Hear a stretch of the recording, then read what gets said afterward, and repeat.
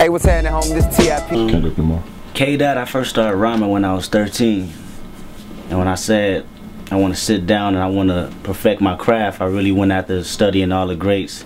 Biggie, Tupac, Jay-Z, Nas. You know what I mean? Just to better my lyrical skills, because I felt they was the best, you know what I mean, in my time period. All over the world, I'm sure everybody else feel like it. So it was just me basically developing myself. I mean, when people heard K.Dot, they was like, yo, the kid is dope. He can rap, but who is he? You know what I mean? That went on for years. He's just another cat in the streets that can rap good, right? So I was like, you know what?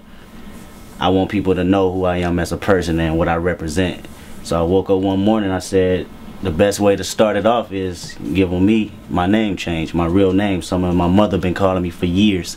And this is who I am, and I'm gonna start putting that on records, you know what I mean? And the shit transcended where I'm putting it on records and it's representing me and people accept it, you know what I mean? Because they can relate.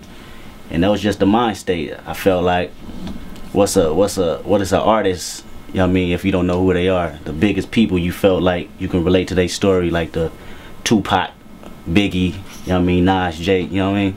So I just basically want to pattern myself after that and step up to the next level and mature, you know?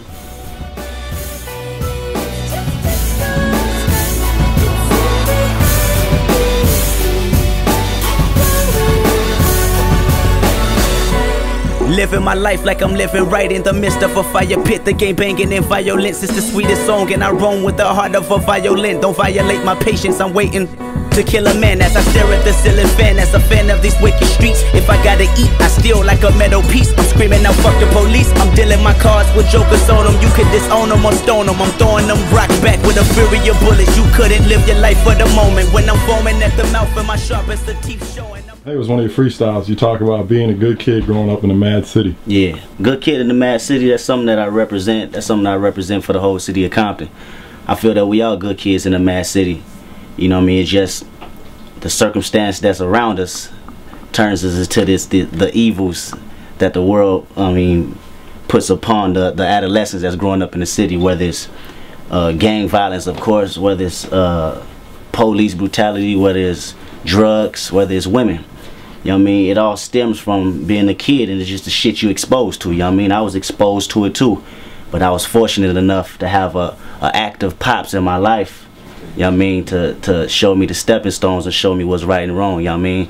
Most of the friends I grew up with didn't have no pops. You know what I mean? If they did, they weren't active. You know, so I was real fortunate. I mean, he went through all that shit before, and out of respect, I transcended my lifestyle and patterned it after his. Not after his, but, you know what I mean, guiding the right way he wanted me to do, you know what I mean? So, I mean, I got into my ignorant shit, everybody did, but at the end of the day, I stayed in progress of what was right, you know what I mean? We used to beefing over turf, fuck beefing over verse. Niggas dying, motherfucker, double entendre. And this is Compton, lions in the land of the triumph.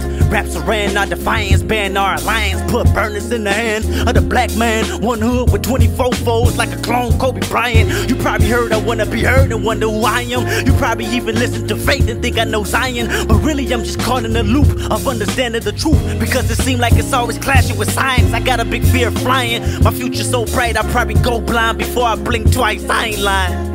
I swear to God, half of y'all just don't know Kendrick. The school of hard knocks, we was the first ones in attendance. Another freestyle, you say you can't be game, you can't be easy.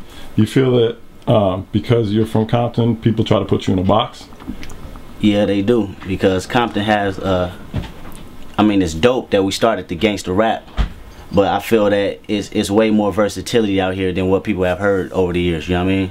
I don't want people to put me in a box of just gangster rap. It's just a hardcore boom boom. I got that in me, you know what I mean? Of course, I'm from the city, born and raised. It's what I've been around, you know what I mean? What I've been here for years, but it's a next level I think we can go to and people can start seeing. I think I can do that, you know? I mean, I think for me, well, Nick also, I mean, I grew up in the days of like, when Compton was NWA, yeah, you know, Dre back in his heyday. Yeah, exactly.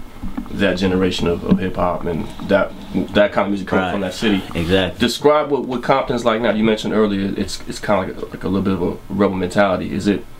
Give us a picture of what Compton is now if you're a youth or a teenager or like a young adult growing up, and how it maybe differs from that generation and that time. I would say Compton now is, as far as the gang culture, it's way more of a how can I say this?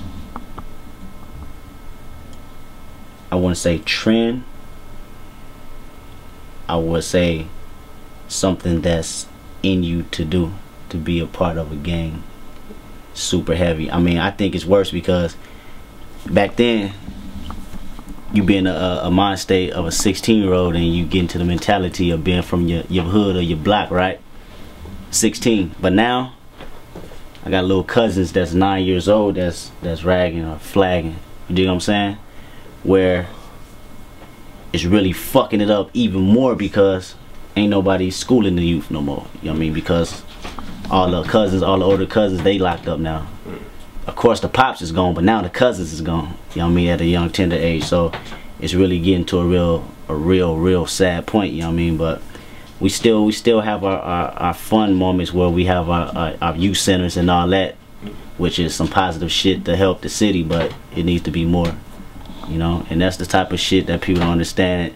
This is bigger than music for me. You know what I mean? I done seen the city. I done had uncles pass and cousins pass in the city. You know what I mean? I'm trying to take it to the next level where motherfuckers can at least embrace each other and not sweat over the motherfucking colors. Because at the end of the day, we just fucking up ourselves anyway. You know what I mean? It's too much motherfucking pain. I done went through too much motherfucking pain losing people to even keep glorifying that shit. You know what I mean? I mean, that element is always in me, but at the end of the day, we all know it ain't right. Do you think that with the music that you make and some other artists that it's a lot easier to kind of open up and express yourself in terms of like talking about the pain or like talking about things that back in the day it was all about glorifying certain things or right. like having that mentality of like, you know, like you're invincible. Right. It seems nowadays younger artists kind of feel more able to talk about some real shit that everyone experiences and like the actual feelings, which is kind of like a, you know, in hip hop for so long it was kind of like faux pas. Right. So do you think that's a little bit more of a lane that artists have nowadays, an option when it comes to their music and creating their music? Yeah, it is. It is an option, but we all got to go back to when Tupac was doing it. You know what I mean? That's who really started this shit, and we lost that shit. When he passed, everything got jiggy. That's when I started writing because DMX first album, when he came out, because it was a void that was missing. I need to hear some real shit that motherfuckers that I can relate to, that we've been around our whole lives. You know what I mean? So I think it just got back to that element of the game where people want to hear the real stuff they can relate to. You know what I mean? So it's definitely a must. I wouldn't mind hearing. Not everybody can do it, but the few that can keep pushing that shit out. You know what I mean? So it's love. One of my favorite tracks is H.O.C. I've actually never smoked weed before in my life, so and I've been in the industry for 10 years, so I've definitely been in many of studios and interviews. And I smoked weed a few times, but I never really got the high that everybody always talked about. I always thought something was wrong with me. You know what I mean? Like I'm tripping, like fuck, why am I not high? You know what I mean? But shit, it's just something that didn't really stimulate my mind like that. I don't know. I ask motherfuckers, do it stimulate their minds as much, you know what I mean, as y'all talk about it, or am I tripping? And it just never did, so I just never had the thrill to do it. I mean, to each his own though.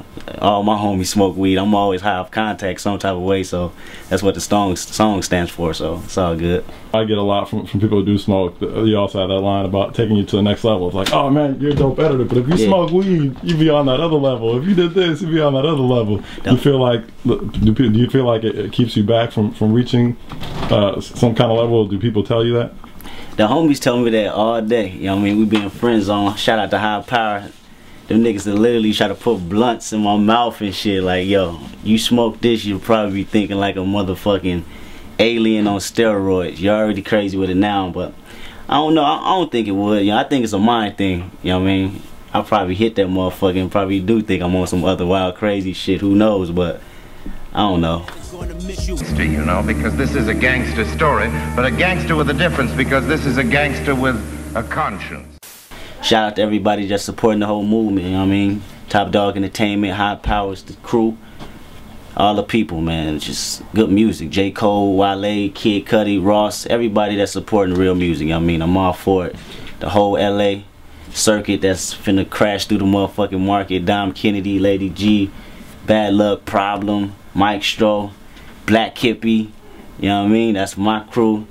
Schoolboy, Q-Wap, Soul, J-Rock, we out here. Much respect.